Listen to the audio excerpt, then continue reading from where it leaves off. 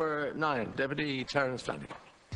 Yeah, thank you, Concordia. It's just to ask the Minister for an update, Minister McHugh, in relation to the Irish language and the derogation. And just if he has, I've raised this before previously in the past, and I know he's looking for, or there is preparatory work actually taking place in relation to ensuring that that the government make a decision in relation to this, basically with the clock ticking.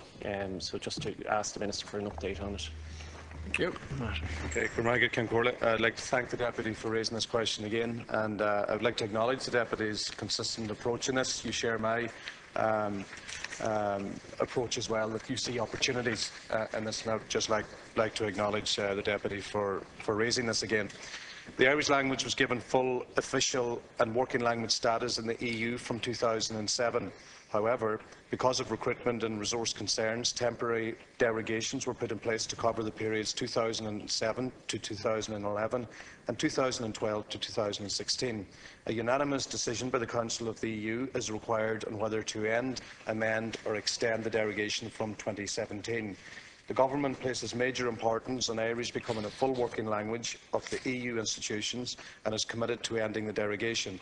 The Government, however, is also conscious of concerns about the recruitment of sufficient numbers of Irish language translators, lawyer linguists and translation assistants, and the associated resource implications during a period of adjustment by the EU institutions.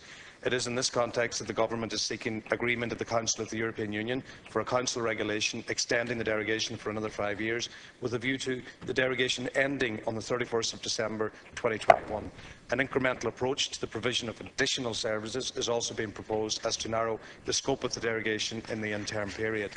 In tandem with this approach, the Government has also taken significant steps to create the circumstances in which a sufficient number of qualified graduates are in place to meet EU requirement needs. Following a review of the Advanced Irish Language Skills Initiative, which is funded by my department, new arrangements for relevant third-level courses are currently being implemented by my department in conjunction with the Department of Education and Skills and the Higher Education Authority. These new arrangements, which include an increased focus on competence in 3 official languages, are currently being implemented in the third-level institutions from the start of the 2015-16 academic year. These arrangements are aimed at improving the success rate in EU recruitment competitions and at better equipping graduates for employment in the EU institutions. Thank you.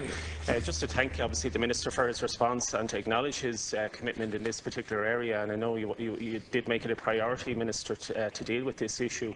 But I think it is very disappointing to hear that the derogation is being extended, that we haven't got the requisite amount of translators in place in order to ensure that Irish becomes more than just in name an official language, but it actually operating as an official language. Like, as you know, jobs and job creation has been a central tenet of your government, of your record in government, and that's what you're making it to be. So it's disappointing, really, that when you knew this was coming down the track, that more emphasis was put in. I know you're not long in the department, but with previous ministers there, that they didn't see it as being a priority to ensure that we had the requisite and people with the specialist knowledge in order to take up these jobs, because it's important, I think, for the future of the language that we all be using it on a more regular basis, Minister. Thank you.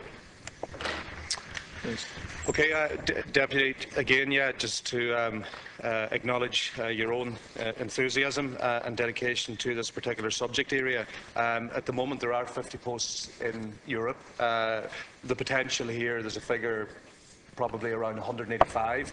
And my message today to even Leaving Cert students or even our secondary school students today up in the gallery is that if you have 3 languages and 2 of the languages are our first language of Irish and our Berla, and a third language, French, German or Italian, there's going to be opportunities at the end of 2021. But before that, there is going to be an increased approach. There's going to be an approach where we can be looking at extra posts before 2021, an incremental approach. So my message today, along with yours, is there are opportunities. The derogation, we don't have responsibility or control over the decision. It's an EU Council decision. We make the recommendation, and we've made a very strong recommendation that we're putting our money where our mouth is. We're putting additional resources into the likes of King's Inn, LYT, Letterkenny and Galway University for courses. So my message today to the students up in the gallery, or other students throughout the length and breadth of this country, is if you have 3 languages, which include Irish and English,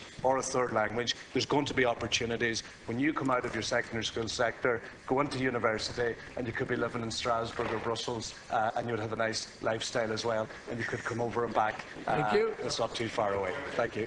Thanks very much, Minister. Do welcome your enthusiasm and your encouragement for the students, particularly in the gallery. And yeah, thanks. Thank you for your response and your interest in ensuring that this will happen on an incremental basis as well, and provide new opportunities for encouraging further development of the Irish language. Thank you.